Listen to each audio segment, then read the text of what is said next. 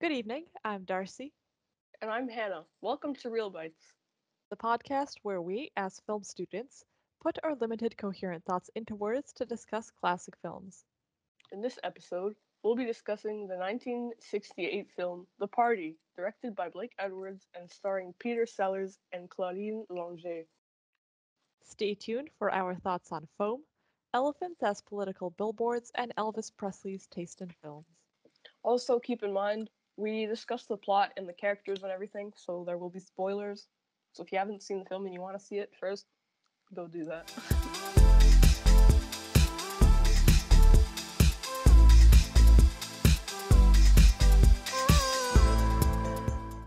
So, this is a film about an Indian actor who, while acting on a Hollywood production, messes up big time. And as kind of a clerical error, instead of getting blacklisted, he gets invited to a party.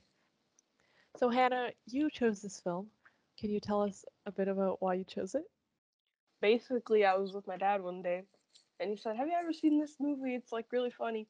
And then we watched like the first couple minutes together, and then I had to go. But I thought, hey, Mm. this is funny. Why not watch the whole thing?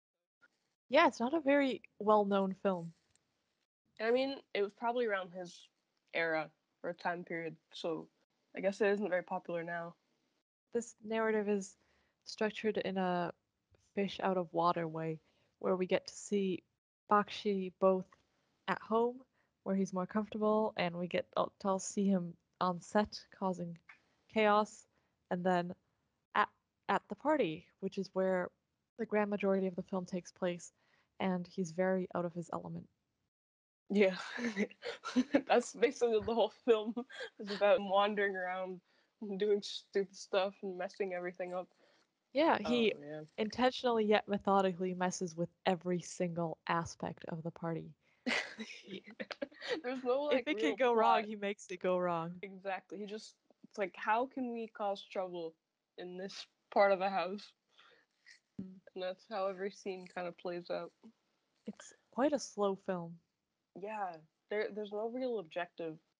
Mm. It's like we know he's there because he accidentally got invited, but that's it. Yeah, He he just just he doesn't know stays. what he wants And I mean, no around. one kicks him out either, which I guess they were drunk. yeah.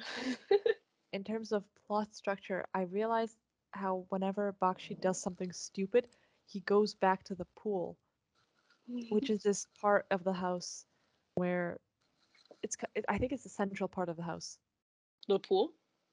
Yeah, I think so. There's water throughout the whole house. Oh There's yeah. an indoor pool Does and it then it connect? flows out to the outdoor pool. Yeah. Oh, okay.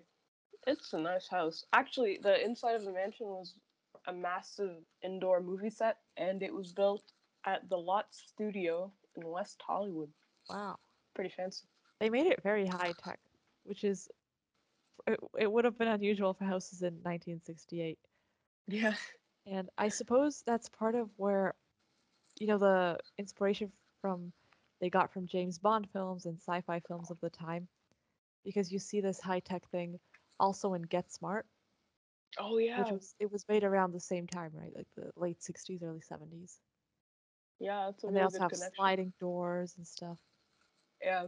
I mean, they used it really well for like just comedic purposes when he just like presses whatever switch, whatever chaos ensues, just everything just kind of goes downhill. That too, I found as someone who watches a lot of Rowan Atkinson's comedy stuff like films and stand-up comedy, I saw some similarities between the intercom scene and the scene in Johnny English, where Rowan Atkinson's character presses a button in the villain's house and then starts talking about his plan, and which is broadcast to the whole house. And there's something similar in here when Bakshi presses the button and talks into it, and again, it's broadcast to the whole house. Of Birdie course, he's num num. talking nonsense, but it's the same concept. That's a good. That's a really good connection. There were some great characters in there. There's that cowboy actor. What was his name? The cowboy, the Wyoming Bill. Oh, oh, the guy who plays billiards Yeah, pool. He's with that so girl. unhelpful though, because when Bakshi falls into the pool, the guy just like stands there and does nothing and yells at people for help when he's supposed to be this great character, which I found Exactly. really funny.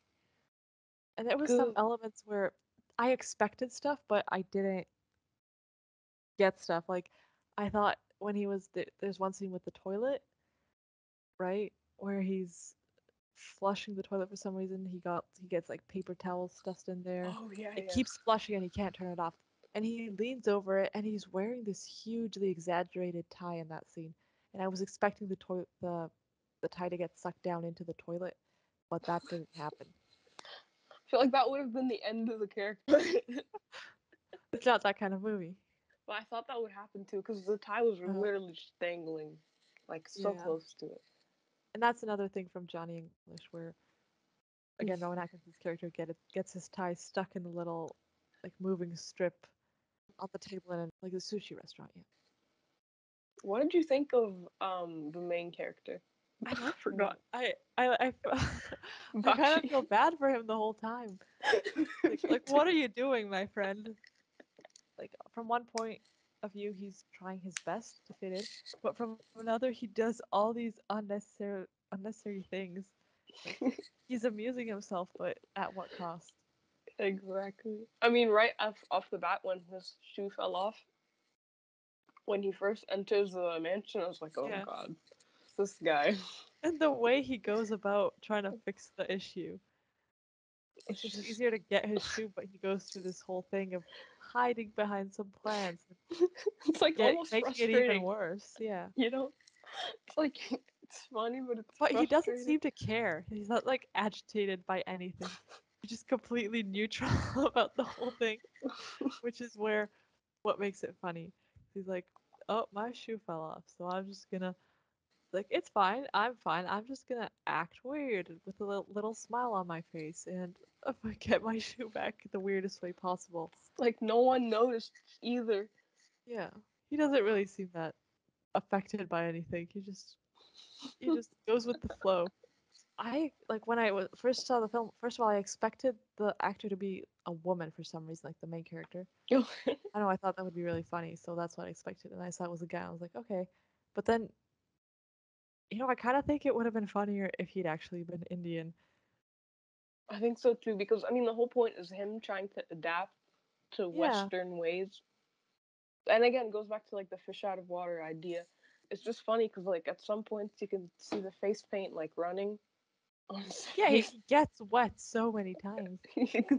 and he has His these poor, light eyes. And yeah. I mean, no, some people have light eyes, but yeah, you It can just tell. didn't look real. I mean, his poor makeup artist probably just running around with like paint, like I having guess to. for the 1960s, because you do get like brown face and get smart as well.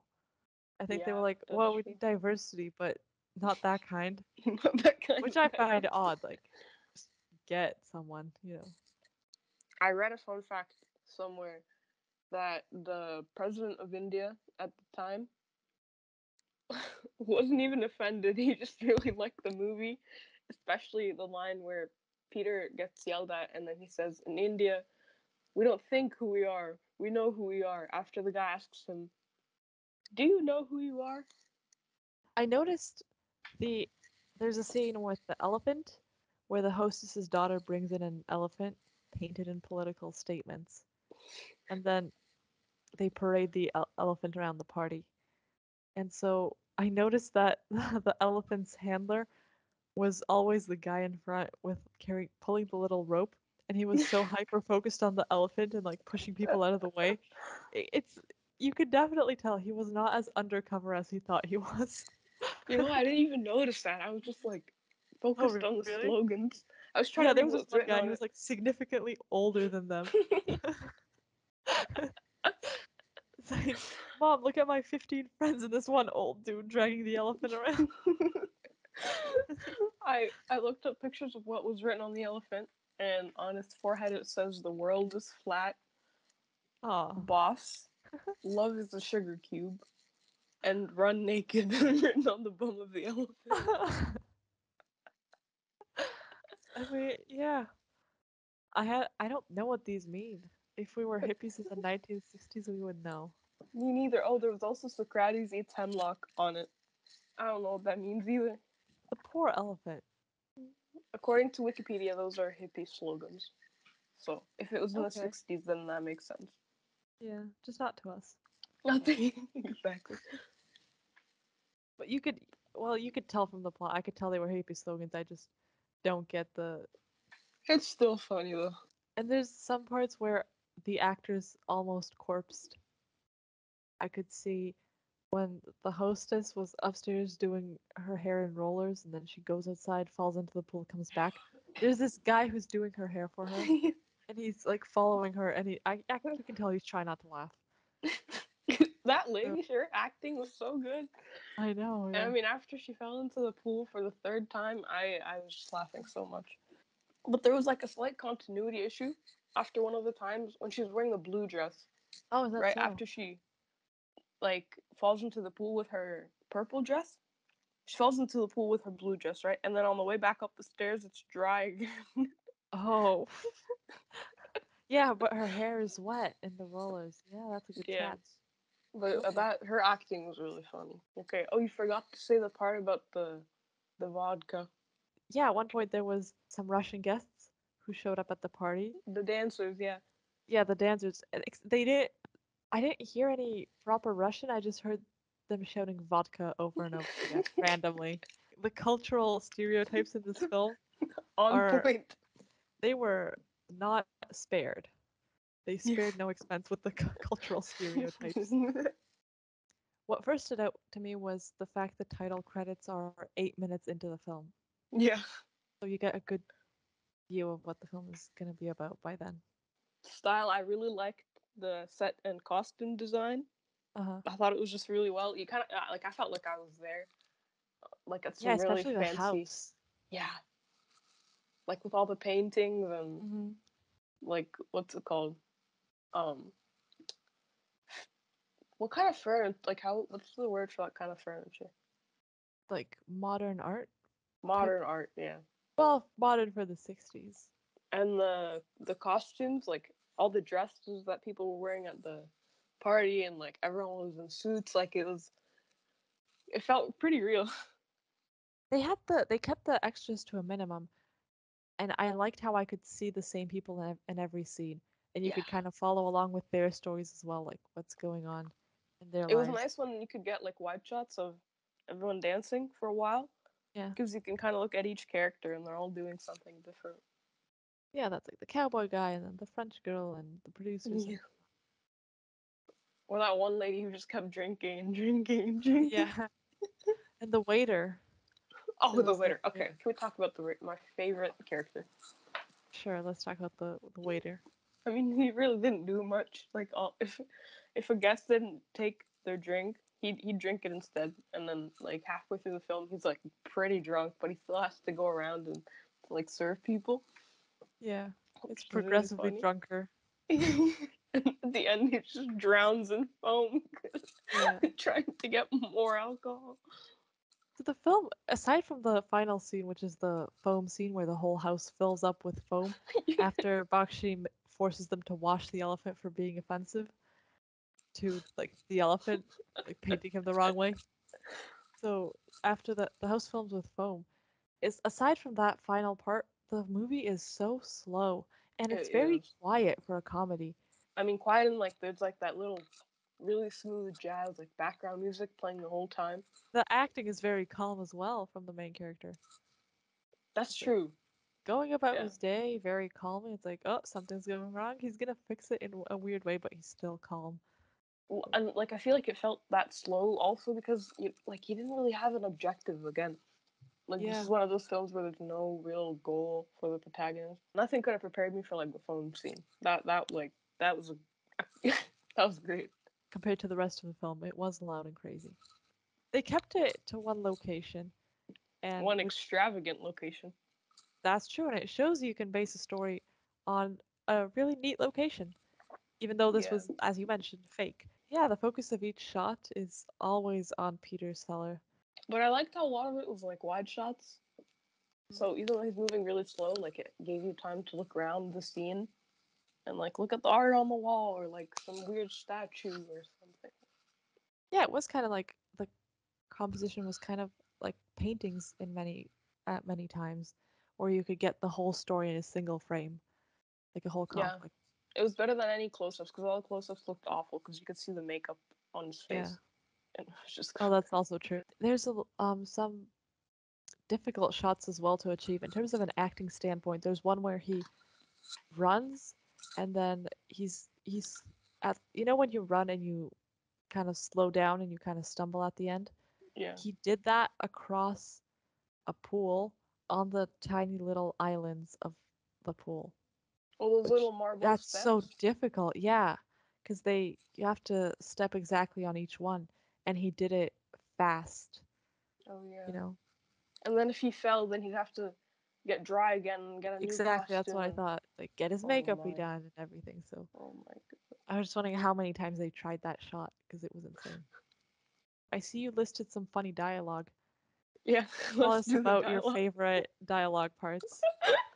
So first piece of dialogue is when Bakshi is staring at Wyoming Bill as he plays billiards with that girl. Very intimately, I might add. That was so unnecessary. Yeah. Yeah, unnecessarily intimate, but it gets even weirder the way Bakshi just watches them. He just like stares at them. So then Bill notices Bakshi staring at him. Bakshi's like, "Oh, pay no attention to me, sir. I'm just merely spectating." He has a the character has a very precise grasp of language, and later on he has like, some quotes ready and stuff. I I'm like his clothes. Wyoming. He has a very snazzy outfit. He's got style. Okay, do you want to be Bakshi for this one? Sure. There's a scene where Bakshi is comforting Michelle on the bed after she gets wet in a pool and then has to change her dress. She's very upset, and he goes, "Wisdom is the province of the aged, but the heart of a child is pure." That's And very then pretty. Michelle goes, Oh, sorry. "Yes." Sorry. Sorry. And then Michelle goes, That's very pretty. I'm not sure I know what it means. and Bakshi replies with, "Well, neither do I." Looking at the quote, it is a very weird quote. One of the funniest quotes is again at the very beginning, where the director, where basically Bakshi accidentally blows up a huge castle while the camera still isn't rolling, and the director gets really angry. Because then they have to rebuild the set. Yeah, so the director's like, "Get out off the picture, you're washed up, you're finished, and I'll see to it that you never make another movie." And Bakshi goes, Does that include television, sir? relentlessly optimistic, but he does realize he's kind of being an asshole because when the director chases him, he runs. Yeah. So I think he has Another. some idea of the chaos he caused. I mean, it doesn't seem to bug him anyway. Another iconic line is by Levinson, which is the waiter, who keeps going to Bakshi and trying to offer him alcohol, even though Bakshi keeps telling him repeatedly that he doesn't drink. Yeah, So the line is vodka or scotch, and yeah, then Bakshi obviously goes, "I don't drink." So then Levinson turns around and just drinks it himself. yeah. In a way, Bakshi's also responsible for getting Levinson drunk. I didn't know he His had a face. name. Good, nice find that the actor has a name, the character, the Levinson. waiter. That's a good waiter name. And of course, there's the iconic lines where Bakshi plays with a parrot. You want Feeds the parrot. So first, Fred stares at Bakshi as he's feeding the parrot. So he just looks at him and says, "She's having the birdie num nums." And then we hear birdie num num repeatedly, like throughout the film. So I think if you say birdie num num around anyone who's like 50 or 60, they'll probably know what you're talking about. yeah, this is probably the catchiest line of the film. Yeah. We have some fun facts now. Some of them are actually sad facts, but that's okay. So the first one is the film was released on April 4th, 1968, which happened to be the exact same day that Martin Luther King was assassinated, which is kind of crazy. Yeah, I hadn't thought of that. I just read it somewhere and Good I was googling, like, yeah, as damn, well. yeah, So yeah. on IMDb, it says this was one of Elvis Presley's favorite films. And I can't help thinking if this is the case, he didn't have very good taste. Oh, I mean, not for a favorite film. I like this film, but it's not a favorite film. not a favorite. I agree. No. Oh, the score of the party was composed by Henry Mancini, and He commented on the audience's reactions when they screened the film. He says, "That's what I get for writing a nice song for a comedy. Nobody's going to hear a note of it because everyone's Yeah. just laughing and they can't hear the score." But the score was nice. It was just like relaxing elevator music, classy Yeah. dinner party It style. connected the whole film and it Yeah. ran through as a reoccurring theme. Yeah. So the original script, apparently, it was only about 60, 63 pages in length. And so the majority of the content was improvised. And Like on set.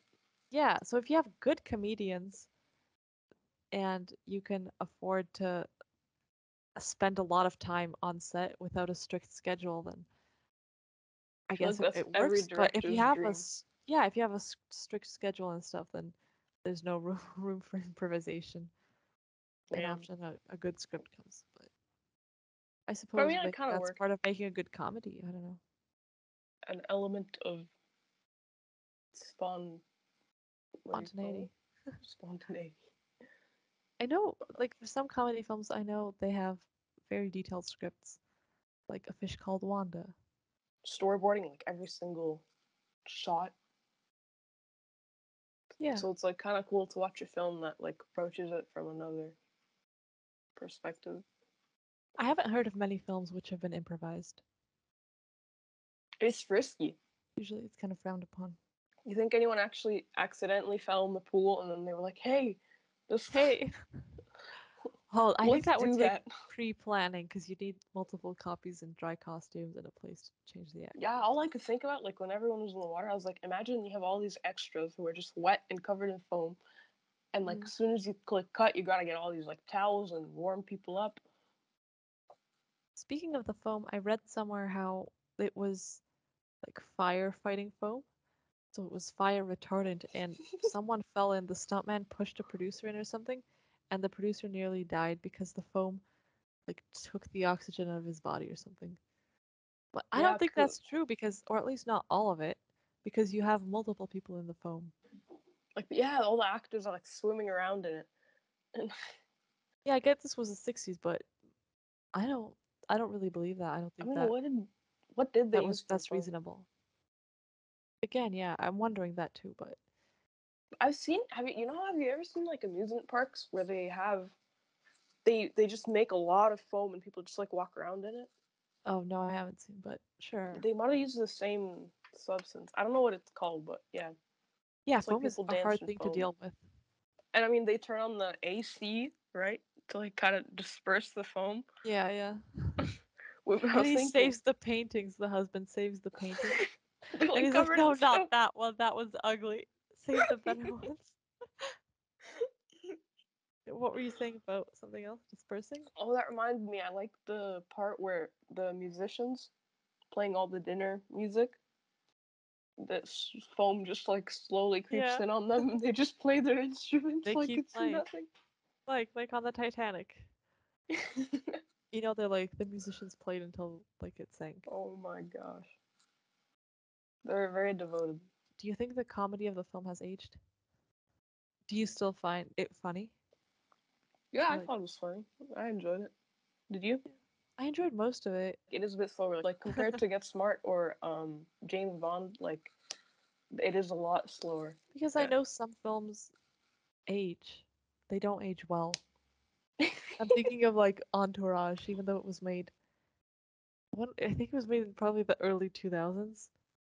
It's Okay. just it's so bad. I can't watch it anymore. And other films like Diner, which are supposedly classics in American graffiti, they've aged and I don't find them funny. You don't need much context to understand it. I feel like anyone who watches it can laugh. Yeah, Like no in matter how that old there's you are, no either. not a lot of social references. Yeah, I like the way you put it. Okay, shall we wrap it up? Yeah, okay. Well, that pretty much sums up the party. You've been Go. listening to Real Bites, the podcast where we discuss classic films in bite-sized episodes. This podcast is free to listen to, and it's available wherever you get your podcasts on Apple Podcasts, YouTube, Spotify, SoundCloud, TikTok, and more. Find all the links at realbites.card.co, which is spelled REELBITES dot CARRD.co. Thank you for listening.